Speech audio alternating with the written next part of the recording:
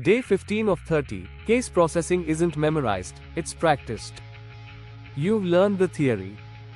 You know what an ICSR is. You've heard about seriousness, coding, and triage. Now it's time to apply that to a real-world style case. In this video, we'll break down a sample ICSR together, step by step.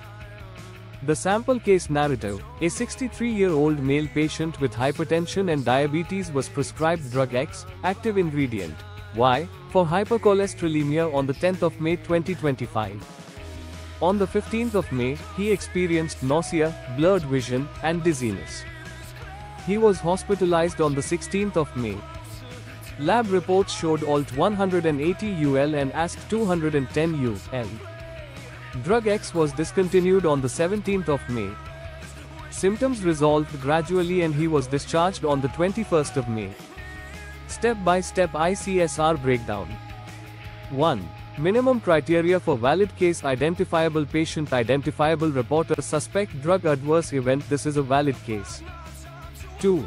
Event timeline: drug started, the 10th of May A onset, the 15th of May hospitalization, the 16th of May discontinuation, the 17th of May outcome, recovered on the 21st of May. Seriousness assessment: yes, due to hospitalization, also due to elevated liver enzymes, lab abnormality.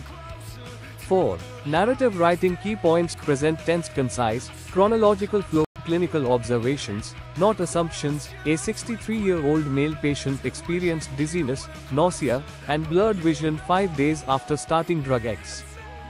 5. What you do next in case processing: enter in safety database code ACE with MedDRA, apply seriousness criteria, prepare for medical review, initiate follow-up, e.g., did the doctor suspect drug relation. Day 15 action task: write your own narrative for this case, 150 to 200 words, identify the seriousness criteria and A codes, share your output, or a takeaway, on LinkedIn, comment, case cracked. Once complete, you don't learn PV by just reading, you learn it by practicing, like this. Day 16. We'll simulate your first triage decision and see how fast you can assess case validity.